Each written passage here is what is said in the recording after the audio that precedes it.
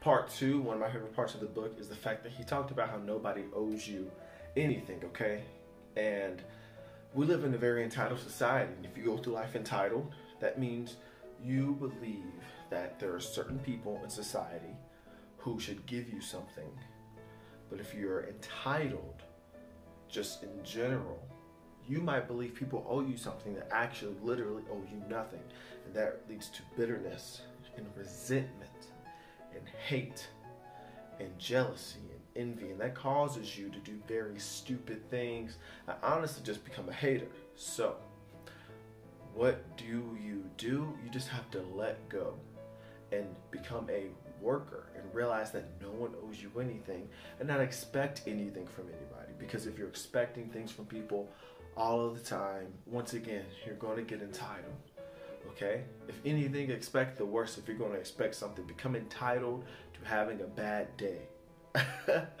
Don't do that, because that's also very negative. But just realize no one owes you anything. You have to work for everything. Even if you believe in God. I believe in God. But you need to have the mentality that I need to work. God gave you 2 arms, 2 legs, a brain, and a body to do things with. Don't just think you can pray and then not do anything and he's going to move in your life. He had people out here doing stuff. Okay, listen. David saw Goliath, right? A lot of people saw Goliath. A lot of people was just talking. I'm pretty sure there was some biblical bar. There was that, and it was like, bro, about to hit a freestyle. Philistines, what does it really mean? I got the sword on me, cut Goliath up, make him giant cream. Oh, and all his boys were like, oh. But then someone said, but you gonna do something? But you gonna do something? Philistines, soldiers, they was like, hey, you doing something? No, he ain't do nothing. But David was like, you know what, man? I killed a bear. I killed a lion. I'm protecting these sheep. I'm responsible. So I'm going to go and take care of business. So he didn't just talk. He went to the king. He was anointed first. It's a whole other thing. But went to the king. Told him, hey, I know what I stand for. I know what I've done. He's messing with my people. I don't like that. Let me go handle him. King's like, yo, I don't think you can do it. David's like, man, forget you. Don't need your armor. All I got is a rock and a sling. Boom, bow, bam, it's done. I don't even remember what this part of the book I was supposed to be talking about. Oh, no one owes you anything. How does that relate to David?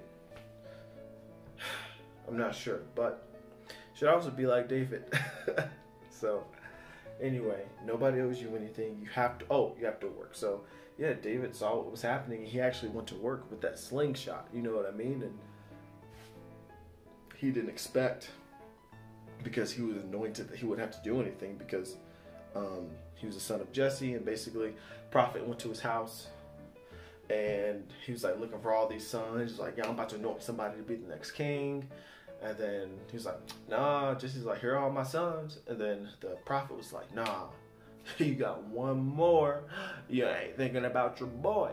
And then David was outside with the sheep working. Okay, listen, God likes workers more than people who just pray. No cap. God likes workers more than people who just pray. Biblical proof? Let me get into it real quick. Let me get into it. There's a verse in the Bible. It's in the New Testament. Basically, was this like, this guy has like a son, I think, and there's like, basically his dad's like out in the field, and then his dad's like, hey, yo, son, like, I'm about to go work in the field. Like, you gonna come by later? You gonna work? And then the more of the story is this. If the son said yes and didn't come by, then he would have basically been condemned as a horrible son. But if the son said no and still came by, that's better. So at the end of the day, I feel like it's better to not pray for something and work for it than pray for something and not work for it. It's better to do both. But if you're just praying but you're not working, faith without works is dead. Faith don't get you into heaven, but it ain't gonna get you nowhere on earth. Sorry. Say faith. Faith gets you into heaven, but faith without works on earth will not get you anywhere. And you can look in Proverbs to go over that.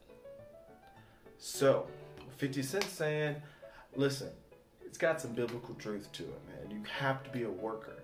You have to be smart. You have to be wise. You have to use your brain. You have to use experience. Anyone who is in the Bible who has done anything of significance in life. And I'm talking about pastors too. If you think about Billy Graham, Ravi Zacharias, those dudes had strategies. Those dudes had brains. They didn't just sit down and pray and just wait. A lot of people are getting scared because of the pandemic and things right now. And I'm just like, bro, stop. Like, just go to work. Do your job. If you're concerned about something, be concerned. Because, you know, like, you should be. God gave us these emotions for a reason. Like, you want to pack a travel bag, go back to work. Because if it doesn't happen, and you was worried the whole time, and now you broke man, broke woman don't eat. So, that is that. Be a worker. Be a worker. And once again, I went on a rant, so I don't know what this is about. But I feel like you're going to get it. So, the title of this video will probably be 50 Cent Hustle Harder, Hustle Smarter Book Review Part 2 and Biblical Guidance. That's all. Peace out. Epic Ezra.